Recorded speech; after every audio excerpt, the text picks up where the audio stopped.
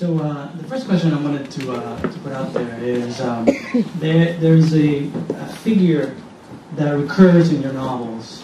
We have Exchica in Satantango, we have Valushka in the Blankoli of Resistance, we have Korin in War and War. These are characters that are very different from one another, obviously, but they share an affinity in that they are not of this world a little bit. And so I wanted you to talk a little bit about that character and what it means in the context of your work, this kind of innocent characters and what their function is in your novels. Who immediately into the deepest depth. This is the custom here in the City Lights. And this is only the first question. Good afternoon, ladies and gentlemen. Thank you very much for your coming, Mauro. Actually, here I should say something about the meaning of sacrifice or something like that, because these three characters in these three novels are really victims of this world. That means absolutely not that they are not a part of this world, but they are part not only of this world. Actually, this kind of characters like Estike from the Satantango and Valushka from the Melancholy of Resistance and Korin from the War and War, these kind of characters are our money. We paid for our compromise life with their sacrifice. Actually, this is a main tradition of human history, because if you think of the Russian literature in the 19th century, if you think of Dostoevsky, how many wonderful characters we can find from this kind of victims. I joined also to this tradition with these persons, because we cannot pay enough for our life with these victims, and perhaps this is a big machinery, this is a big circle, and this is a big repetition. You know, we live between different compromises and different under different small or bigger punishments, but actually this kind of very, very sensitive figure, these victims, are really sacrifice. We have it's impossible to forget this kind of human beings like Estike or Valushka, and perhaps I hope that we cannot forget them. It reminds me what you're saying a little bit about the machinery in the Turin Horse Bellatar's movie. Yeah. That was based on a short story of yours. There's a moment in Turin Horse, you have to give the crowd a little background. In Turin Horse, there's a father and a daughter in a very remote place, and they're alone for most of the movie. And then there's a point in the middle of the movie where there's a horse carriage that comes in with lots of people on it, and like they're partying and having a good time, and they're incredibly scary.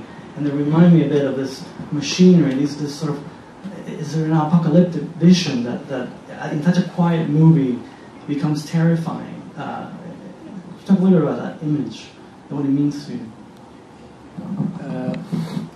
Our last movie, The Turin Horse, is really our last message with Vela for all readers and friends who read and who go to the cinema yet.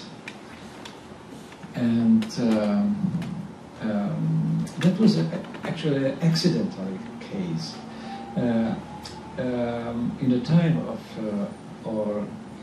our film Man from London, in the middle of shooting, that was a big collapse, financial and I don't know, collapse, and it seemed like that we cannot finish this film. And Bela was absolutely on the floor, and like so many times, his wife came to me and asked me for something. What? I asked, but I knew very exact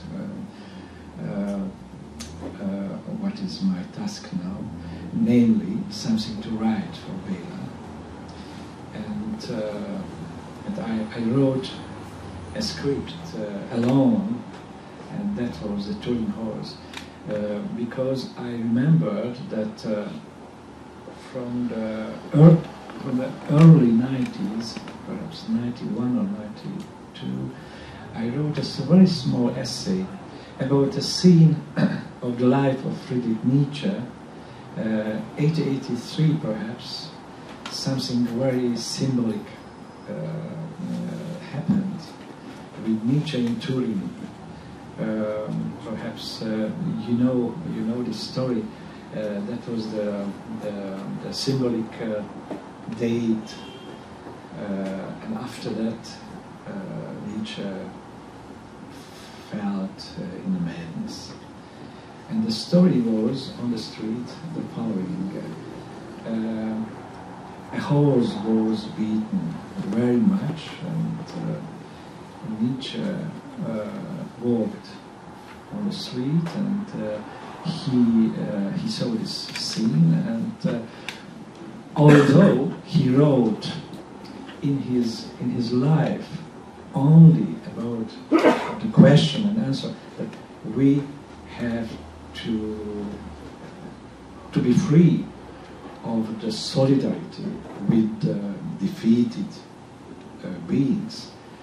But in Turin happened something different and very symbolic, also for us and for every Nietzschean people, that Nietzsche went not to the man who beat the horse, but Nietzsche went to the horse, and he began crying. And we knew this story in Europe and perhaps here also. And everybody dealt with Nietzsche after this symbolic scene. But nobody asked, what's happened with the horse after this story? I was very curious what happened with the horse. And about this question I wrote a small essay. And from a small essay I wrote this screen for Bela. And Bela was really very satisfied of this story, but we never thought that we will make a film from this scene. That was some therapy for Bela. And after that we could continue the shooting of The Man from London, and it seemed like so that we can continue our collaboration. And after a while, Bela called me and asked me, do you have some mood to make a new film? No, I answered. That was always my answer, because I don't like very much the movie making, the process, absolutely. Bela defended me always, but he couldn't enough, and I was always very afraid of the people there who were absolutely not interested in the art concept or the message, only the money and what can we drink now? That was a normal question, early question. And actually only Bela's wife and me, we were three who had really interested in this kind of film, which we did. And Bela called me and asked me, "Have you ever?" No. And that was always the same case. I had to convince me that this new film, what we should make again, could miss from the world. And that was not simply a task for Bela to convince me. And but the last argument by Bela was, in that case, that if you had me for the touring horse, this film will be our last. And I couldn't say anything but okay, in this case, with pleasure.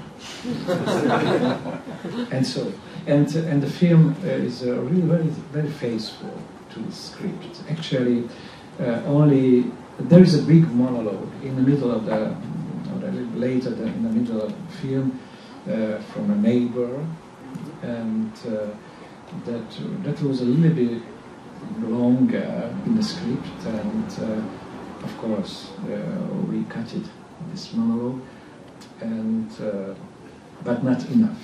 I think so. Not enough.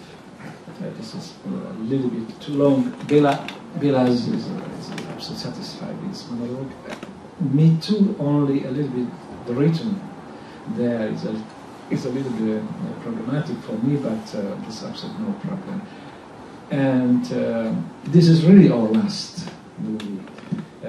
Bela, this is not only a trick by Bela, I hope. And he organizes now a film school, which should be wonderful in the former Yugoslavian area, in Adriatic city, Split. For example, with Jonathan Rosenbaum and such figures, and I think so. This is the best way, because The Turin Horse is a film about the apocalypse, and after the apocalypse, to make a new film, I hope this is really all last.